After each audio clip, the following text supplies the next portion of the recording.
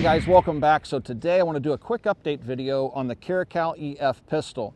This past winter, I picked one of these guns up from my local gun shop, spur of the moment purchase, and I picked up the version with the quick sights. The quick sights have the front sight right here and the rear sight right here next to my index finger.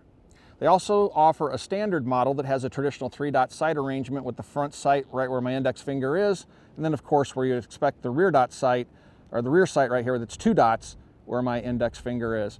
So when I got this pistol, it was pretty much the dead of winter when we're out shooting the handgun. We had some trigger reset issues in the bitter cold.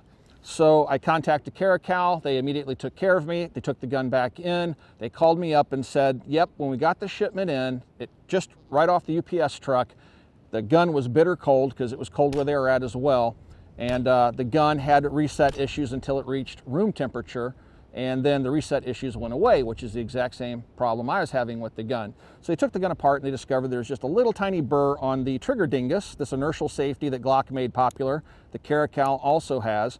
And it just seems that the lubrication or whatever that I had on the gun in conjunction with that burr was causing the gun not to function properly. So I've had the gun back now for a little while, and I have fired it in the bitter cold, and the reset issues are gone. So it just seems it was a fluke with that one particular gun, coupled with the little tiny burr that probably would have worked itself out eventually, but put that in bitter cold conditions, a little bit of oil that turned solid, and boom, you have a malfunctioning pistol. That's how easy it is to take a normal, reliable handgun and turn it into an unreliable handgun, expose it to weird conditions. So anyway, I have the gun back. But since they sent this gun back to me with the quick sights, I had the opportunity to pick up another one. And this is the standard model, which has the more conventional sight system on it. So we have 2 dots in the rear and 1 dot in the front. So we have both pistols out here this afternoon. But I'm going to start off shooting the quick sight pistol. I bought this one because I was really interested in the sighting system. Now when the Caracals went off the market, we'll talk more about that later in the video, I had the standard sight model, and I sent my gun in and I never got it back. And I was kind of depressed. I wish I had kept it. And now knowing what I know about why they took them off the market, I really do wish I had kept it. But that's a moot point. So I was kind of upset that I got the 3-dot sight system versus the quick sight when I made my original purchase. So that's why I jumped at the opportunity to have this one. So the quick sight system allows you to have a very sharp sight picture you don't normally have. Usually your sights are going to be a little bit blurry because of the distance they are apart, and then when you focus on the target downrange. Here you can focus on the target downrange and still have a very sharp, crisp sight picture. It's kind of weird how well it works, but it also gives you a much reduced sight radius, which a lot of folks complain about. Now I've seen people shoot this extremely well. Me, I'm still learning the system. I will always fall back to a 3-dot sight system, but I'm trying to give this quick sight system a chance here. So let's go ahead and shoot the gun for you guys. We're shooting some 124 grain Freedom ball. I'm sorry, this is actually an American Eagle ball from Federal, but we did pick it up from our friends over at Freedom Munitions.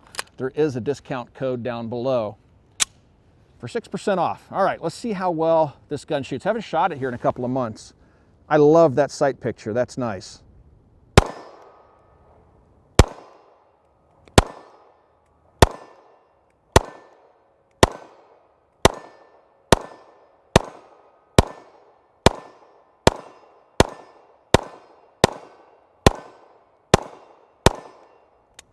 All right, so it didn't lock open on that last shot fired, and that's typically because of me and how I hold pistols. I hold them like this, and my thumb rides right on the slide stop, slide release.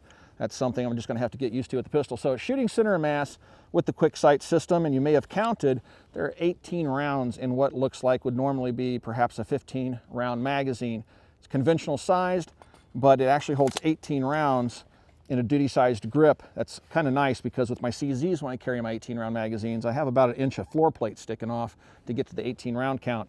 This is really nice. Now you have a slide stop over here and a slide release.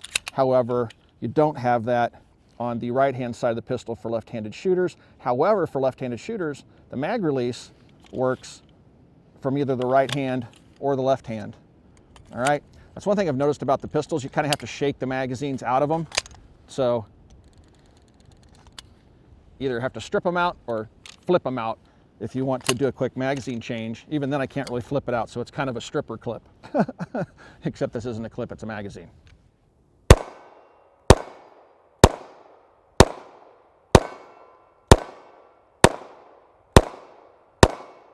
This is the gun with a more traditional sighting arrangement. This is more like the one that I returned, hoping I would get back, but didn't. Now, they did refund the money to those customers that had purchased the pistols, and then they were recalled. They refunded the full market price of the handgun to those customers, so we were compensated, but I really kind of missed the gun. But we'll talk more about why it was taken off the market here again later in the video.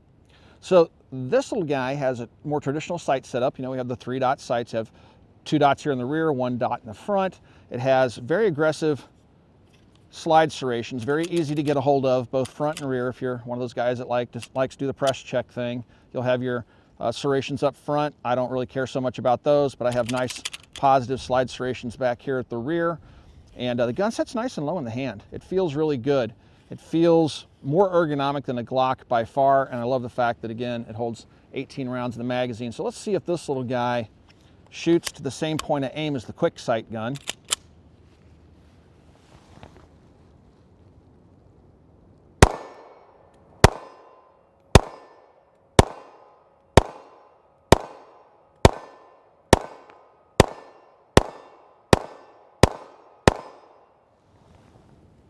Look at that, guys. So we had a failure to extract and eject. So just tap, get back out. Now what I will notice with this particular handgun is the ejection is all over the place. I wasn't seeing that with my Quick Sight gun. This one's throwing them up, and some of them are coming down on the bill of my cap. It's almost like they're throwing them up and coming back down into the action. Let's try another magazine. That one I could shake out pretty readily.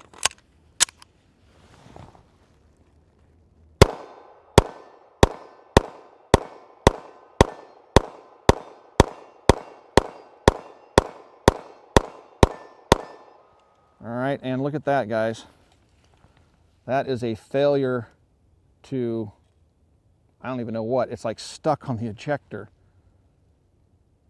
So we've had a couple of malfunctions with the gun with the regular sight arrangement here. So we're going to run a few magazines through it and see if we can repeat those malfunctions. The last one where the cartridge was just laying on the magazine, I just shook that right out of the gun. It's like the extractor is not holding on to the spent case.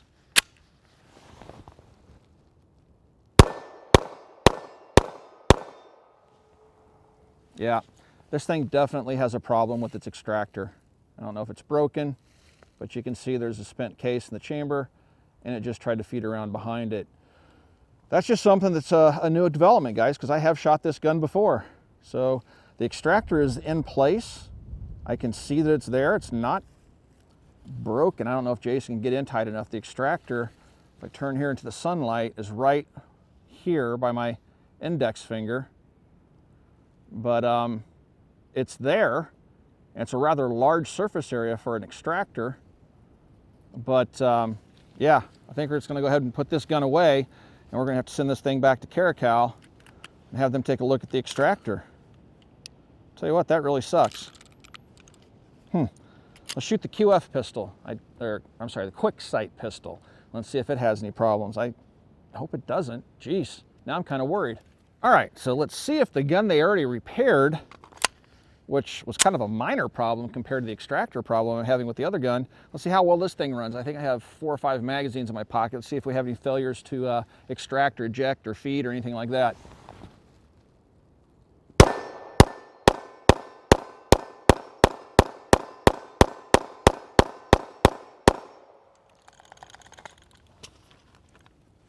Now the ejection on this pistol seems to be more consistent. I noticed the ejection pattern on the other pistol was all over the place before the extractor finally completely went kaputs on us.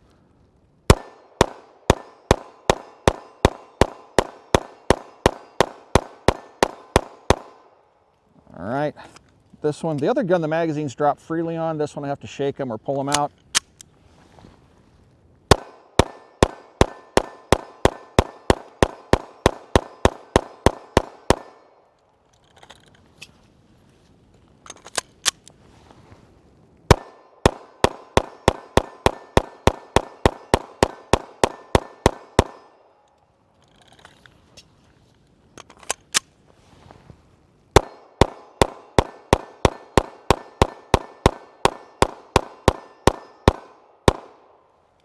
And we're shooting the heck out of the center of the target at about 15 yards and no issues with my Quick Sight pistol. I'm still using the Quick Sight version of the handgun because you're having problems with the extractor on the other handgun. I'm going to put another 5 18-round magazines through this gun just to check functionality, make sure that it's still working solidly.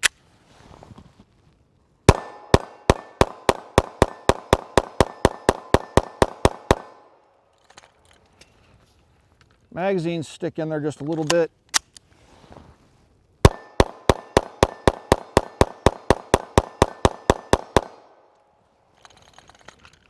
The ejection pattern is very consistent on this gun.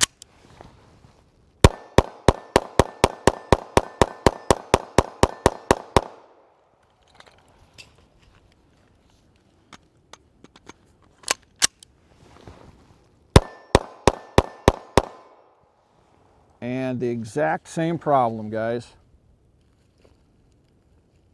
Now, we didn't bring out any other types of ammo. Might have to do a follow-up video to this follow-up video, but this is Federal 124 grain red box American Eagle stuff. And I've never had these types of problems with American Eagle before. This is the same lot of ammo we've pretty much been using this last 2-3 months.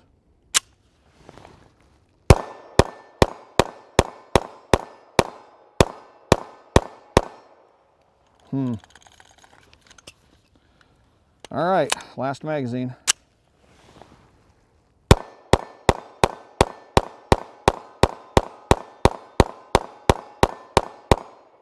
There's definitely something going on there.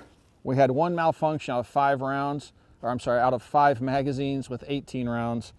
And that's the first malfunction I've had out of this handgun since getting it back from Caracal several months ago. Pretty interesting. Wonder what could be going on. Only other thing I could think of is try it again later with some different ammunition. So I've taken the Quick Sight pistol and wiped it down with some rim oil wipes here. You can see the dirty one. It shouldn't really make that much of a difference. These guns are typically kept fairly clean.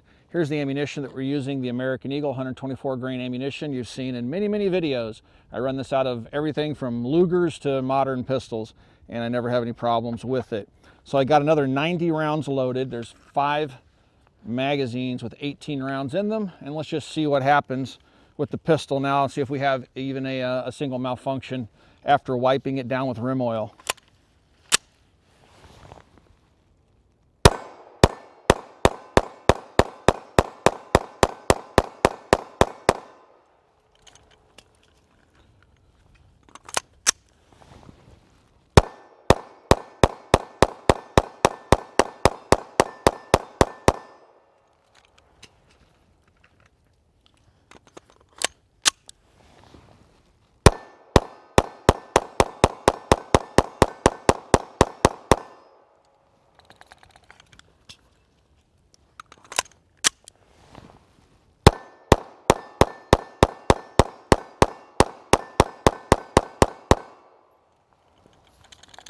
Trigger finger's getting a little bit tired.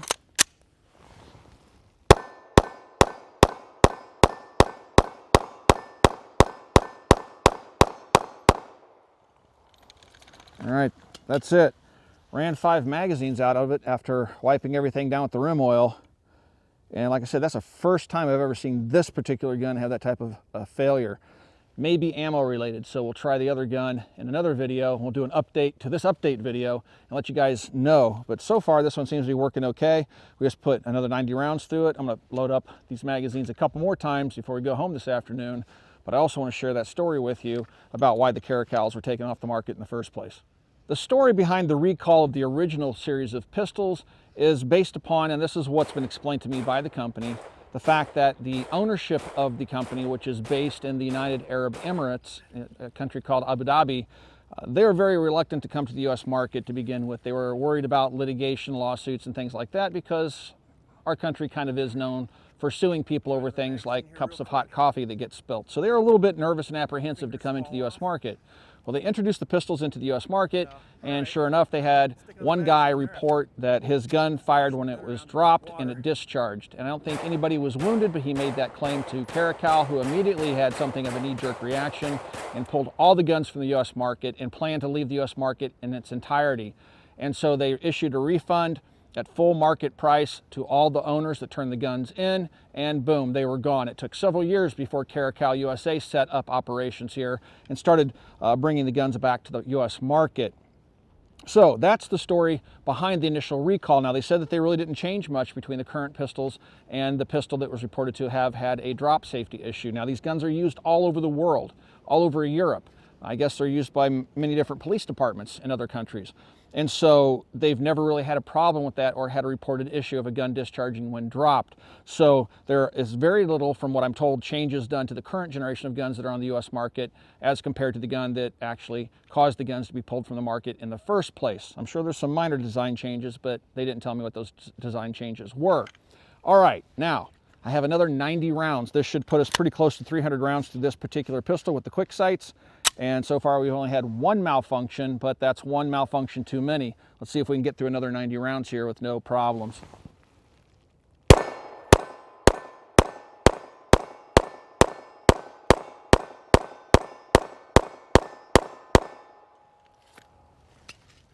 Magazines still don't quite drop free.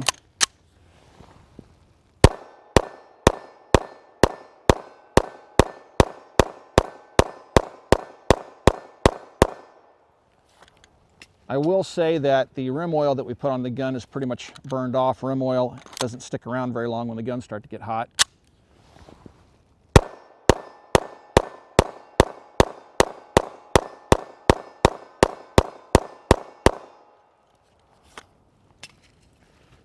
And 2 more magazines left.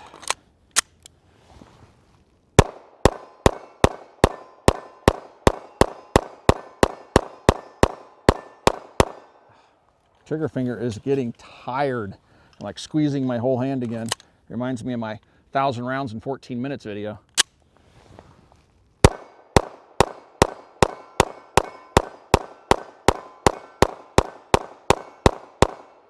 All right, no malfunctions. So we've got just a little over 300 rounds to this particular gun. We had that one failure to extract. With the other pistol, it seemed to be happening every magazine. So I'm definitely going to send the other pistol back to Caracal, whose service has been good in the past, and see if they can get that gun fixed for me and let me know what the problem was. With this gun, I'm going to hold on to it. I'm going to continue to run Federal, and I'm going to run some Freedom munitions through it and some of the other 9mm ammo that I typically use here on the channel that's never given me problems before, and make sure that that just wasn't a quirk with this handgun. Well, there you guys have it. There's a quick update to the status of the Caracal EF pistol. It looks like I owe you guys one more update. With my quick sight version, I'm going to keep my hands on this one. I'm not going to send it in for service. I've only had that one malfunction, and we got over 300 rounds to this handgun today and just had that one malfunction. Now with the other gun, we were having those malfunctions with the Federal ammunition pretty much every magazine, sometimes multiple times per magazine, and that's a little bit concerning. So I'm going to send that back to Caracal. Their customer service has been good so far, but I owe you guys, again, one more update. So I'll do that later this summer. It's just starting to get warm out here. Plus, that means the gauntlet tests are getting ready to spin up because we're almost to the proper weather temperatures so we can run those tests. If you guys would like to support us here at the Military Arms Channel, the best possible way to do that is to become a Patreon supporter. Over at Patreon, you can directly support us. We've been demonetized on YouTube, and our viewers are the people that support us, and we're 100% viewer supported. So you can swing by and check us out over at patreon.com/militaryarms. Another way you can support us is to swing by Forged from Freedom, which is our t-shirt store. We sell patches and t-shirts and all sorts of cool stuff there. I'll put a link to that down below, which is forgedfromfreedom.com, and then select the Military Arms collection. Also, please swing by and check us out at Copper Custom, which is coppercustom.com, and that's our online store.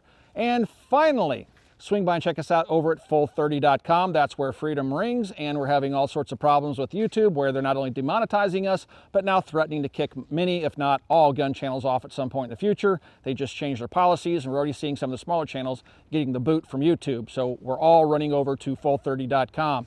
All right, guys, I'm going to put a last magazine through this Caracal, and then I will see you hopefully in the next couple of months with another update video and show you these two pistols, hopefully working 100%. Thanks for 10 years of watching us, guys. This is our 10th year anniversary, and we'll talk to you guys soon.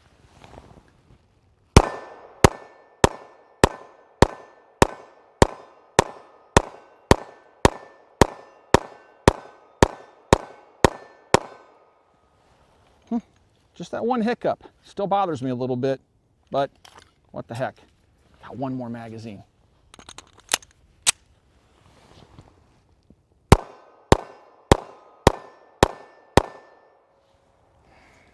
Dang it, guys, the last magazine of the video, we're just about to close it out, and I get a second malfunction. Ah. I may have to send this one back too. Dang it. And now it's doing it every time. Is it a heat thing? I don't know. Never had these problems with Federal before.